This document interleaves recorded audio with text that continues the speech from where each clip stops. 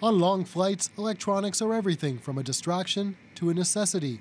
But now the U.S. Department of Homeland Security says if you're flying from certain airports in certain countries, anything larger than a cell phone is a threat.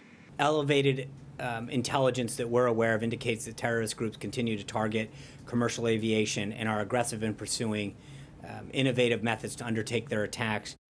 The ban includes any device larger than a smartphone, so laptops, tablets, portable game consoles, and cameras must all be placed in checked baggage.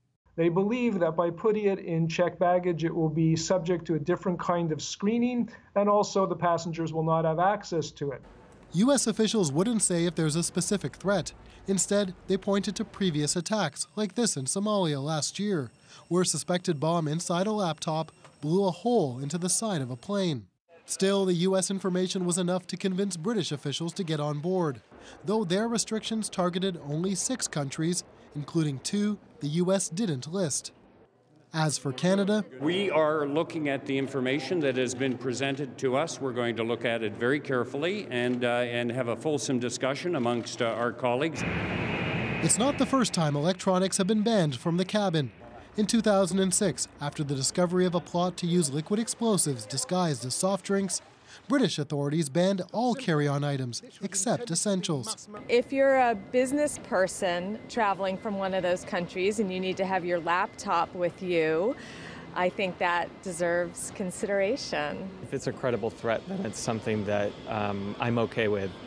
But some experts say for the ban to be truly effective, more countries need to take part. The problem, of course, is everybody has to buy into this. And once you have one airline not buying into it, going into any one country, then you have a problem. The restrictions must be in place by the end of the week and for now are indefinite. As it stands, no U.S. carrier is directly affected, which has led some experts to suggest that this move gives them an advantage over their Middle East competition. Stephen D'Souza, CBC News, New York. So how many passengers would this restrict?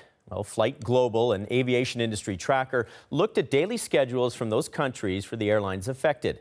They now have 50 daily flights to the U.S., meaning that as many as 18,000 passengers a day would have to follow these rules.